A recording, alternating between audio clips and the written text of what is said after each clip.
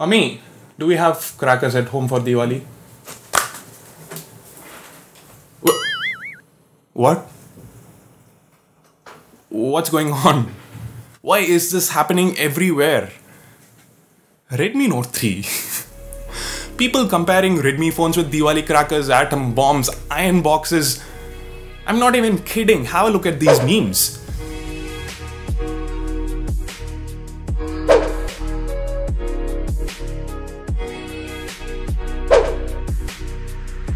I don't know Hindi, but I'm pretty sure this is making fun of Xiaomi phones. This guy here is a salesman. He's telling people that Redmi phones have multiple cool features. It can help make bread omelette, it can be used as an iron box, and whatnot. Funny, at the same time crazy. In this video, let's talk about how all this started in the first place, whether the comparison is fair or not, and more. But before that, let me introduce myself. I'm Sundar, this is Technology Jock.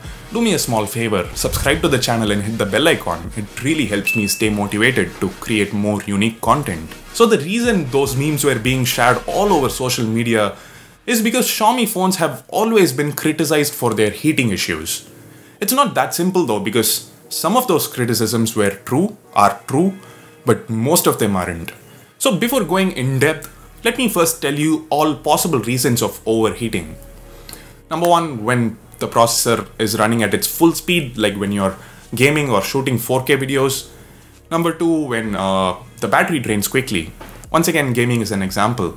Playing PUBG for 30 minutes means the phone loses 10 to 15% charge quickly. The more the drain, the more the power leakage, and hence the phone heats up. Number three, when you charge your phone. Once again, this is caused by transfer of charge. Number four, when you're using the phone outdoors under the hot sun, or when the screen is set to full brightness. And number five, when there are issues with the hardware design or with the software, which is abnormal unlike the previous reasons. There are other reasons too apart from these, but these five are the most common ones, and let's stick to them for now. So which one of these happened to Xiaomi phones? To be honest, the first four reasons happened to all phones, no exceptions. But back in 2014, when the smartphone industry started seeing a boom in India, budget phones were too bad. They were slow, the software would make them even slower. Playing games like Asphalt or real racing wasn't a possibility back then. But when Xiaomi released the Mi 3, not the Redmi Note 3, the Mi 3, the flagship one, everything changed. It was Xiaomi's flagship phone at the time, and it was launched for just 13,000 rupees. Xiaomi also started launching more phones with really good processors. So of course a lot of people started buying them. Of course they heated up every once in a while because people now started gaming on their phones. But other budget phones, like those from Samsung and HTC, just couldn't handle all the graphics. It was very slow. People probably never bothered playing high-end games on those budget phones because we were told by those guys over at Purvika and Universal that high-end games can be played only on flagship phones. So obviously people didn't really experience any heating issues with those Samsung, HTC, LG budget phones because they just use them for casual tasks. Another reason is because Xiaomi started using metal on their budget phones way before Samsung or LG did. Hell, Samsung didn't even use metal for their flagship phones until 2015. Even then, some of the issues with Xiaomi phones weren't really issues. Sometimes the phones got warm. Getting warm isn't the same as getting hot.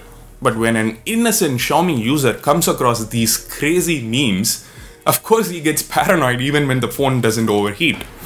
Now, moving on.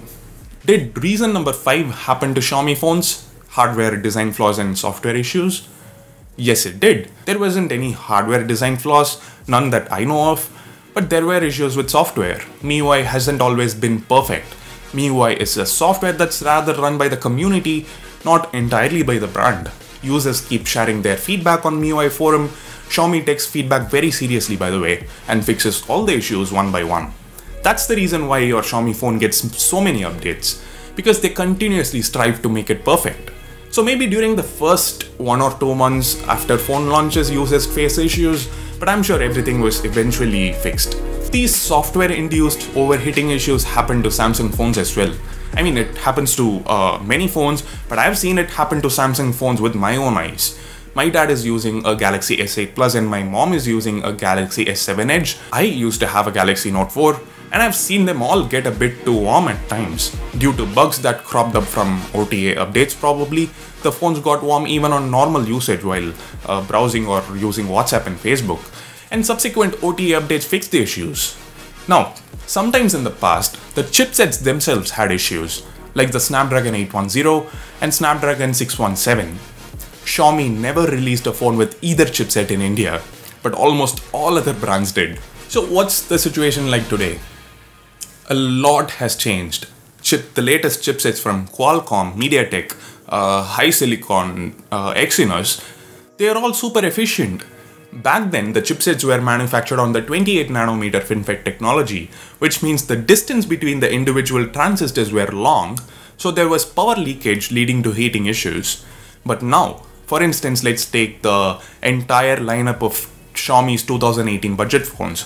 Redmi 6A, Redmi 6, Redmi 6 Pro, Redmi Y2, Redmi Note 5 Pro, Mi A2. They all have chipsets that are manufactured on the 14nm or the 12nm FinFET technology. So there is minimal power leakage and the phones don't easily get hot. But like I said, if you play PUBG or any other graphically intensive game or carry out any big demanding task like video editing for a long time, the phones are bound to get a bit too warm, and that's normal. It happens to all phones. I recorded the temperature of the OnePlus 60 a few times while playing PUBG. It never crossed 45 degrees. Same with my Xiaomi Mi 6. My friends using Redmi Note 5 Pro, Zenfone Max Pro also experienced the same. The phones get hot but not abnormally hot. Once again, we can't really bring Samsung phones into the equation here. Look at the Galaxy J8. It costs 18,000 rupees but comes with a Snapdragon 450 chipset and a 720p display. With that kind of minuscule power and less number of pixels to work with, the phone may not get too warm. But that doesn't mean the phone is very efficient. It just means their phones have to pack more power. It just means their phones have to be competent. It just means Samsung has to stop taking its loyal customers for granted. I mean, think about the kind of experience you get with a mediocre processor and a low resolution display after spending 18,000 rupees on it. So comparing a phone with a great processor and a phone with a mediocre processor doesn't really make sense when we are talking about overheating. Even a Nokia 1100 doesn't overheat, but that doesn't mean it's better than Zenfone Max Pro or Honor Play. But in general, anything less than 45 degrees is fine. If it crosses 50 degrees though, or if it crosses even 37 or 38 degrees on just normal usage, like when you're just browsing or browsing the web or texting, then there could be something wrong with the device. So, I guess all possible questions have been answered in this video. If you still have something in mind, feel free to post it in the comment section. I'll reply to as many comments as possible. So yeah, these memes about Xiaomi phones overheating, that's probably the biggest smartphone myth ever. Or is there anything else that's bigger? If there is, tell me what it is in the comments below. Give this video a like if you found it useful, subscribe to Technology Jock for more videos like this, and don't forget to hit the bell icon. Thanks a lot for watching. This is Sundar from Technology Jock, leaving for the moment. Have a wonderful and safe Diwali.